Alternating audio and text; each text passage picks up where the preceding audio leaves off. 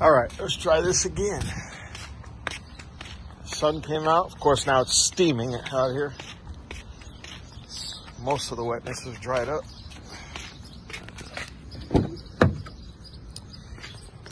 And, well, I had latex gloves in here, unless my wife took them out because she uses my gloves all the time. Let me go see if she has them. All right. Today is oil change day on the big boy, Casper, the friendly ghost. This big old truck. And as I say that, I feel a little bit of sprinkle. So we'll see what happens. But in the meantime, put all the oil in there. That will go under here somewhere. Let's go back and get the rest of the stuff. All right, got our tools to take off the oil plug. I don't remember what size it is. Got my funnel to put the oil in. Got my, whatever the heck that tool is called, to take off the oil filter. And got my towel so I don't get all dirty laying on the ground. Now I'll go back, get my keys to the truck, pop the hood. All right, if any of y'all have this truck, which I'm assuming you do if you're watching the video. I went to the landfill yesterday, that's why it's so dirty. But if any of y'all have this truck, you know the struggle of trying to reach anything in this hood. Where's the, it's been a minute. I'm embarrassed myself here. All right, got the hood open. But like I was saying, y'all know the struggle. I mean, it's high to get all the way up in here. Like, I'm on my tippy toes right now. I'm 5'11". Not the tallest guy, but I'm not exactly tiny. And I'm all the way up on my tippy toes to reach this oil dipstick. That's how high this thing sits up. But anyways, let's get to draining the oil. All right, so one good thing about having a truck that sits this high, I don't need to jack it up. I just lay right under it. But as you can see, here's the front four-wheel drive. So it's right behind that. It's towards the front of the truck.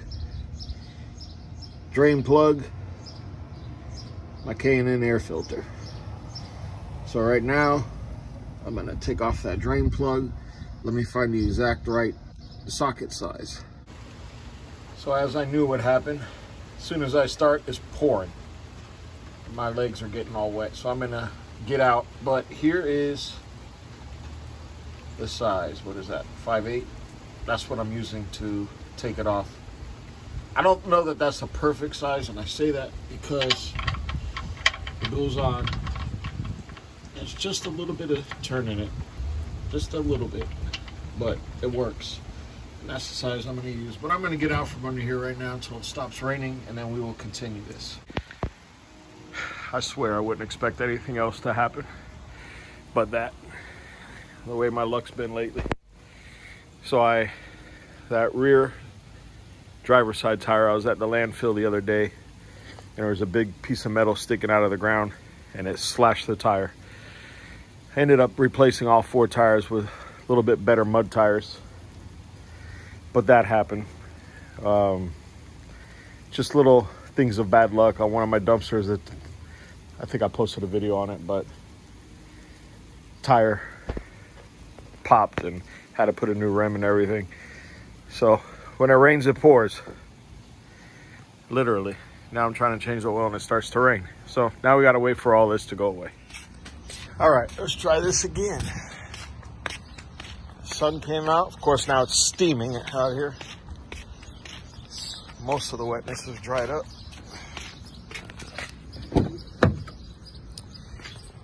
And, well, I had latex gloves in here, unless my wife took them out because she uses my gloves all the time. Let me go see if she has them. Alright, so there's my oil thing. There's my thing to catch the oil. As you see in there, it's got some kind of a stopping thing. So when I take that nut out and it falls in there, it won't go down inside. This will stop it, that thing there. Hopefully, I have this lined up right, good enough where the oil will go right into there. And of course, my wife used up all my latex gloves. So now I'm gonna have to get oil all over myself. I swear I can't have nothing. Y'all married men out there, you go through the same thing I do. Women be using all your stuff. Can't have nothing. She uses it to cook and marinate her meat and all that stuff, and my gloves, and she uses them to clean. So she emptied out my whole box of latex gloves. Pissed me off. Alright, let's hope this works. Oh yeah, perfect. Perfect. So I do my oil change every 5,000 miles. And we are at that point now. And you still see, even after only 5,000, how it's black. If I go by what the car says, I don't do it every 5,000. The computer comes on and tells you when it's time, but I do mine every 5,000. Oil's cheap, engines are not. Let me let this drain and I'll be right back. So, while it's draining, which it's almost done, the back side, I guess, there is your gas tank. No wonder it's so damn much money to fill that thing up. Holy moly. But I guess that's my gas tank. I don't see anything else that'd be a gas tank, so that's gotta be it. At 30,000 miles, which is in 10,000 more miles because I'm at 20,000, I'm gonna change my transmission fluid, which is right there. So that should not be too bad either. There's finish. Somewhere under here I have thrown the tool to remove this, but I'm gonna have to get out from under the truck to find it. So I'm gonna try to see if I can loosen this by hand. That's almost done draining. Let's see. Oh yeah, I can turn that. All right. That is almost done. As you see right there is the plug. It did not fall in there. So this is almost done.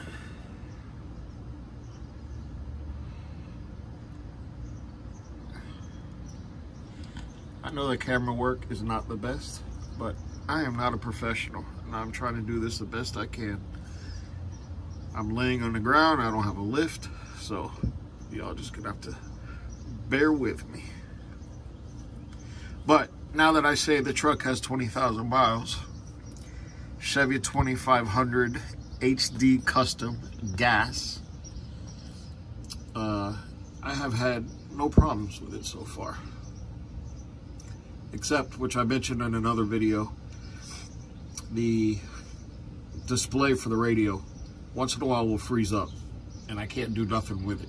It only lasts a few seconds, but that's a known problem and I got to get it to the dealer and get that reported. So somebody left me a comment in one of my videos saying that they will reflash the radio and that fixes the problem. So hopefully it'll be that simple.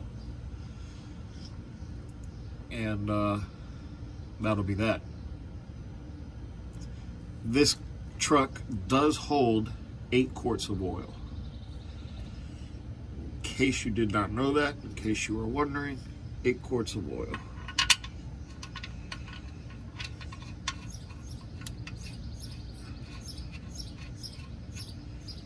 Alright, that's that. Let me get my trusty socket wrench here.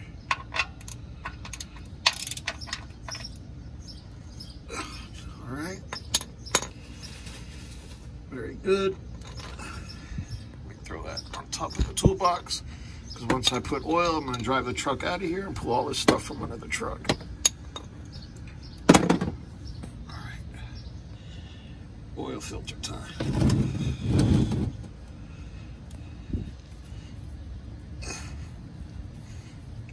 Well, shit, I thought I was going to be able to do it. There we go. Okay. Man. That's why I wanted gloves.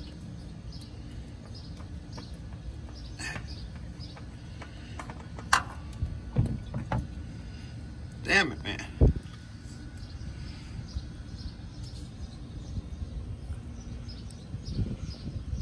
Looks like chocolate sauce all over me. Feels smooth. I don't feel like dirt or metal, which is always good. Feels very smooth, so I guess that's good.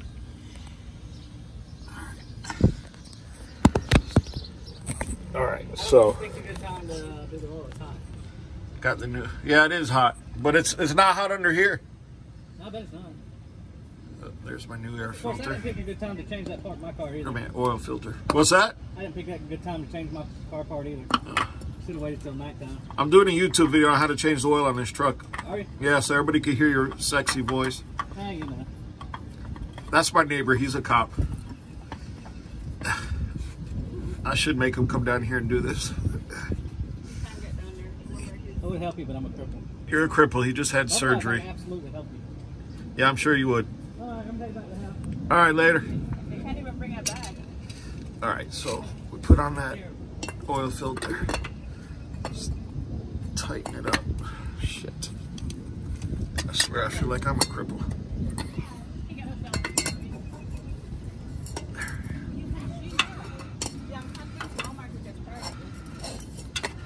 Don't want to go too tight, but you want it to be snug. I think that's just about it. Don't want to over tighten it. Of course, having it full of oil doesn't help either. All right, let me get a clean paper towel to wipe this off, and then we're done under here. Thank God. All right, real quick before I get from under the truck, I forgot to tell you, on here, on the new oil filter, here's the old one. You can see there's a rubber seal that goes around. Always take some oil. I take it just from the old oil and rub it around the seal before you put it on. That helps it seal tight. Always do that. So I did that, and the reason I wipe everything off is just in case if I'm human, I could make a mistake. Let's pretend there's a little bit of an oil leak or something like that. Now that it's clean, I would see if it's leaking. I could see if it'd be leaking from here or in here, it would drip down here, and I would see it because this is clean and not full of oil. So that's why I always wipe it off. But we're gonna get from under the truck now and go add our oil, our 8 quarts of oil, and see how that goes. But you see, I even got some here. I'm making a mess, but that's what happens when you try to film and everything else. All right, let's get from under this truck. All right, so the next thing is to add oil, which right there. But I absolutely cannot reach that because this truck is too tall, so I gotta go get a chair. Forgot to bring that out. And we'll add those 8 quarts of oil. I just use Castrol because it's always done good for me. I like it. Obviously, I'm sure any name brand is fine. I just happen to like Castrol. Here's the oil filter for the 2500 2021. It's all I've used since I bought the truck. That's the number, the filter number, in case you guys want to order it. I get mine off Amazon. That's where I usually order my oil from too. When there's a deal out there, I grab it. I mean, I've been happy with it. It says 20,000 mile range. Because if you buy those cheap, here's a helpful hint for you guys. If you buy a cheap oil filter, like a no name brand $2 oil filter, they don't last as long. The filter will usually last up to about 3,000 miles. Then they're pretty worthless. So I spend a little bit more, but it will last a lot better, and a filter will last longer and just do better, keep the oil clean. So I don't mind spending a couple extra dollars. Like I said, oil filters, cheap, engines are not. And I do heavy towing with this, and I need this truck to last. So I take really good care of it. But let me go get a chair, and we will add our oil. All right.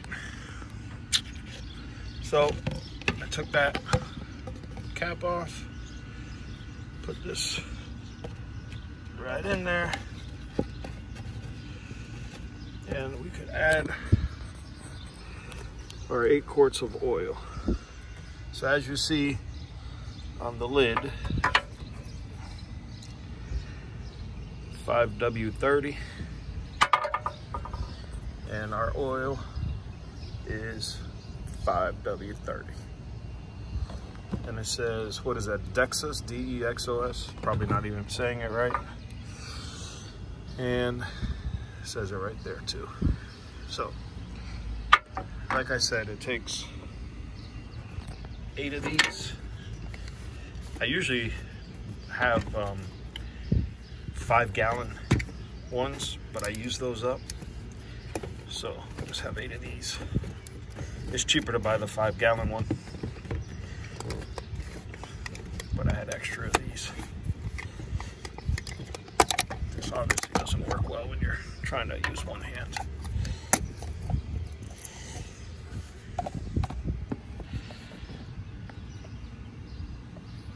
All right, let's try not to make a mess here. And Mess is my middle name. They call me Eric Mess.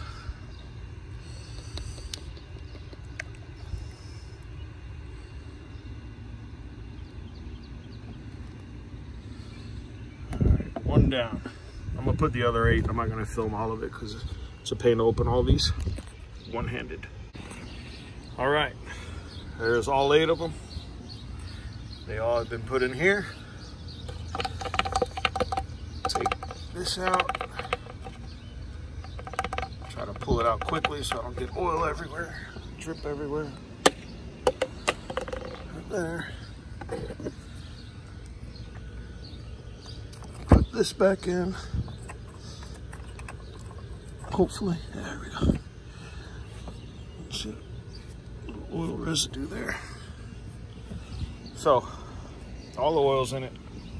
Now, to clean my hand.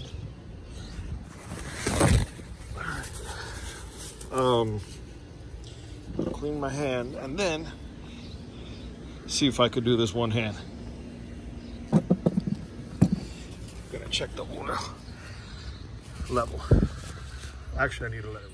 All right, I need to go take a shower. But before I do that, start it up. Everything looks good. Check the oil pressure gauge, see how that looks. All right, that looks normal. As you see, my mileage, 19,773. I still had about 200 miles left before I needed to change it, but I had time today. Now I need to move the truck forward because I got stuff under it. And instead of climbing back under there, go ahead. My neighbor leaving. Instead of climbing up under there, I just pull it forward so I can get everything out. Hopefully I don't run over nothing.